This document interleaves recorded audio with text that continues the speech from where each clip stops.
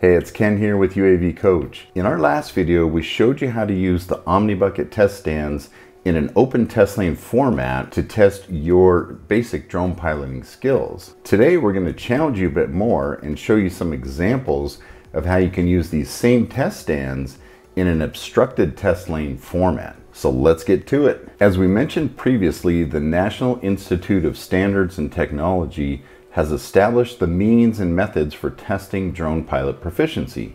These standards are used by various organizations such as the National Fire Protection Association and others. We built the standard OmniBucket stands using white 2-gallon buckets, but the NIST also uses other types of test apparatuses or stands that have smaller black buckets which can be used for various scenarios. Check out the NIST Aerial Systems website for more examples. We had some comments that asked about the purpose of doing these tests, so I wanted to try to clarify. As mentioned, these are standards that are established by NIST for testing drone piloting skills, and they're used by organizations that require precision flying, such as fire departments, law enforcement, search and rescue, and also utility workers. In any search or rescue operation, it can be like trying to find a needle in a haystack, and you may be dealing with other conditions like adverse weather or high winds and obstructions. These tests are designed to simulate some of the real-world situations so that drone pilots aren't concerned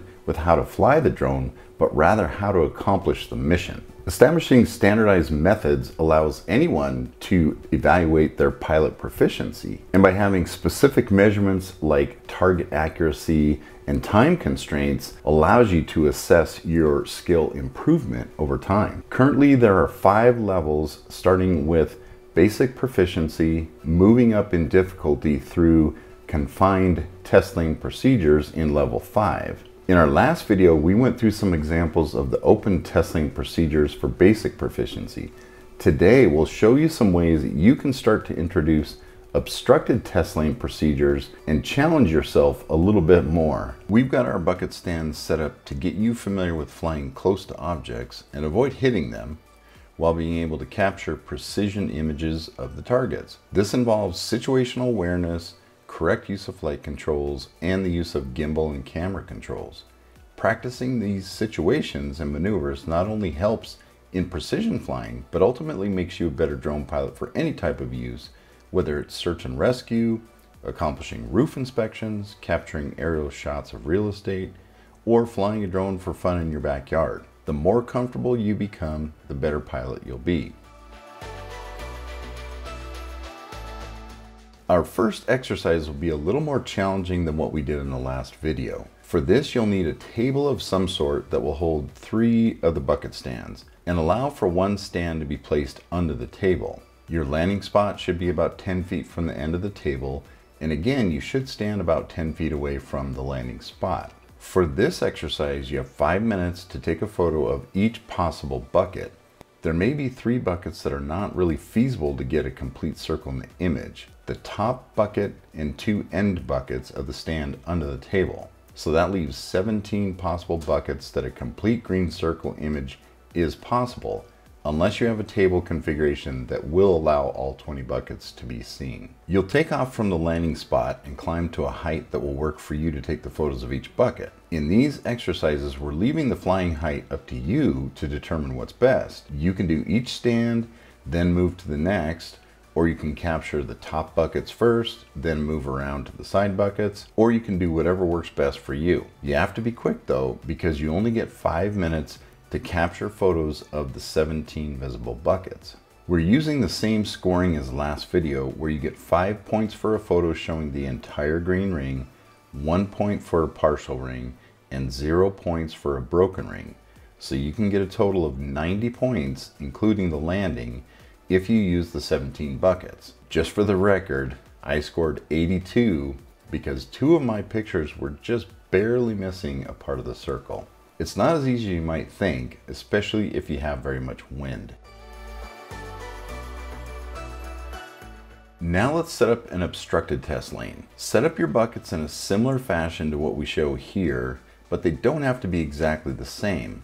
Make adjustments to fit the area that you're flying in. In our case, we set up 2 stands on a table with the bottom one inverted and the top one stacked on top of that in a normal upright position. Your landing spot should be about 10 feet from the end of the table, and again, you should stand about 10 feet away from the landing spot. The other 2 stands should be set up somewhere near an obstacle so that the obstacle becomes a factor in capturing images of the bucket targets. If you're using a tree, be careful with branches that could interfere with the drone operation. We don't want the drone to hit any branches that might interfere and are difficult to see. If you have enough space, spread these 2 bucket stands out across the space you're using so that you at least have to fly to each location, not just move a little bit to the next stand. This time we're going to give ourselves 10 minutes to complete the exercise. Start out by launching the drone to your desired height. Again, we're going to leave this up to you. Take a photo of your first bucket.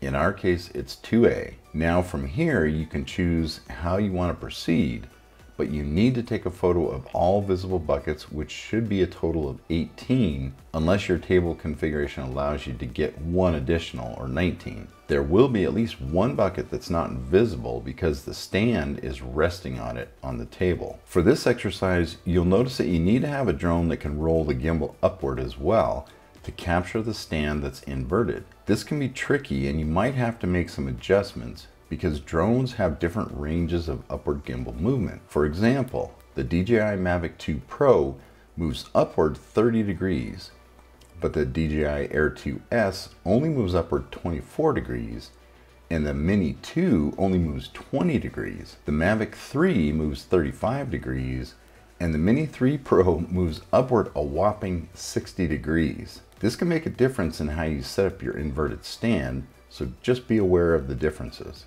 In my case, I forgot to capture the top bucket on the table, but I still had enough time on the way back to land, so I captured it then. There is no deduction for the order that they're captured. Including the maximum 5 points for landing, in this exercise, you can get a total of 95 points, unless you're able to access 19 buckets where you'll have a total of 100 points. Again, for the record, I was able to get this test perfect for 95 points. You can make variations of these tests and the scoring to make it more competitive or fun. You can deduct points for a photo that's out of focus, or you can introduce things, or people in this case, to find in a limited time frame for extra points. It all helps you practice different flying skills, so it makes you a better pilot overall. The last thing we'll cover is night flight. There are kits with strobe lights that you can attach to various drones, or some drones come with very strong lights on them. So you can use these bucket stands at night to run through the same kind of exercises. And it's just a different skill set, and it can help you with your night flying skills. Well, that's it for this video and this series on NIST pilot proficiency standards. We hope you found it informative and helpful. We'd love to hear your thoughts and comments, so please leave comments below, and don't forget to subscribe to the UAV Coach channel. If you're looking for hands-on training, UAV Coach has flight instructors in more than 30 cities across the United States.